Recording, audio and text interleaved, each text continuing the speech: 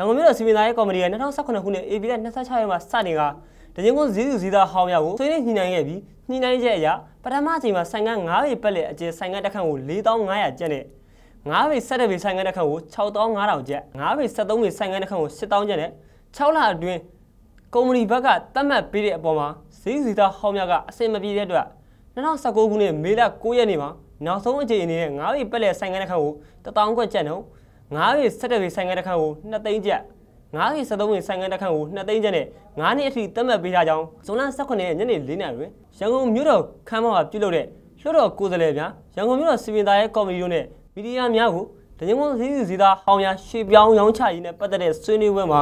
ရန်ကုန်မြို့တော်စီမံသားရေးကော်မတီတွဲဖက်အတွင်းရေးမှူးဦးတန်းဦးကပြောပြခဲ့ပါတယ်။၆နှစ်ကြာတဲ့အခါအခုဈေးသစ်ကြီးတဲ့ပြောင်းရွှေ့နေတဲ့ပုဂ္ဂိုလ်များနဲ့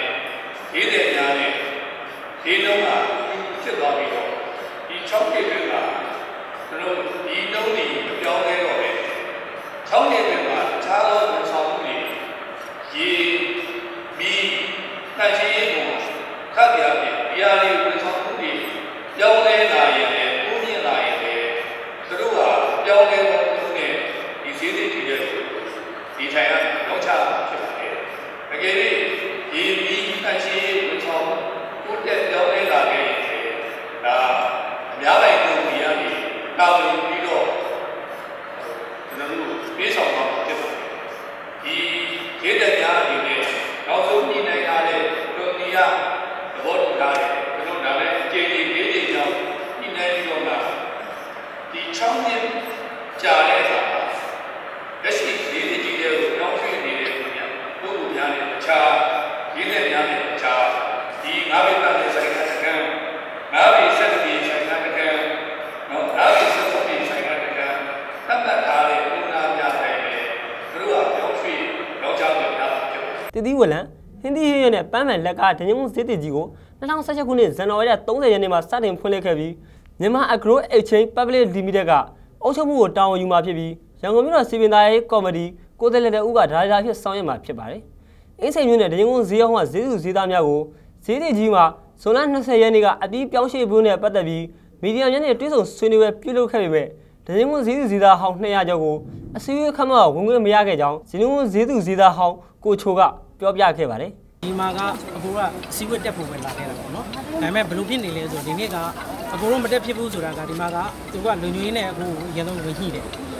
သူကအကိုကိုထွက်ပြီးတော့မှတွေ့တယ်အကိုလိုက်ခဲ့ပါဆိုအကိုတယောက်တည်းကိုခေါ်ရတယ်အဲ့တော့ဒီနေ့အစည်းအဝေးမှာဈေးဥဈေးသားတွေအားလုံးတော့သူတို့ဖိတ်ထားခြင်းကမပါဘူးလို့အကိုကိုပြောတယ်ဒါပေမဲ့အကိုကဘာလဲဆိုတော့ဈေးဥဈေးသားတွေရဲ့ဒီနေ့ကိုယ်စားလှယ်ဖြစ်တဲ့အကိုတို့ဒီနေ့အစည်းအဝေးခန်းမှာထဲမှာအကိုတို့ကတာဝန်ယူမှုတာဝန်ခံမှုအပိုင်းတွေကိုအကိုတို့ကြီးမပြီးဘူးဈေးသူဈေးသားကတင်မြောက်ထားတဲ့ကိုယ်စားလှယ်ဖြစ်တဲ့အတွက်အကိုတို့ဒီနေ့က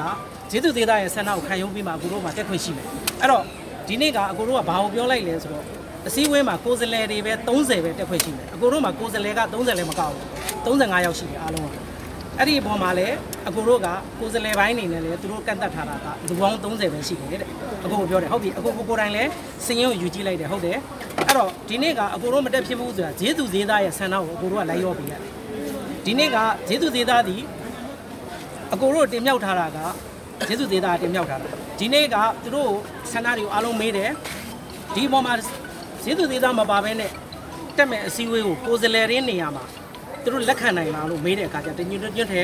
လုံးဝလက်မခံနိုင်ဘူးလို့သူကဖြေတယ်။ဈေးငုံဈေးအောင်ဟာ1985ခုနှစ်ကစတင်ကအင်းစိန်ဘူတာဝင်းကျင်ဘူတာဈေးဖြစ်စတင်ရောင်းချခဲ့ပြီး1995ခုနှစ်မှာ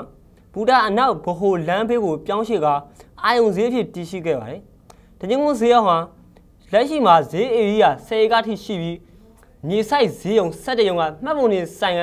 1088ခန်းဈေးတွင်ပြန်ကြဈေးတဲ့168ဦးရောင်းချနေရဖြစ်ပါတယ်။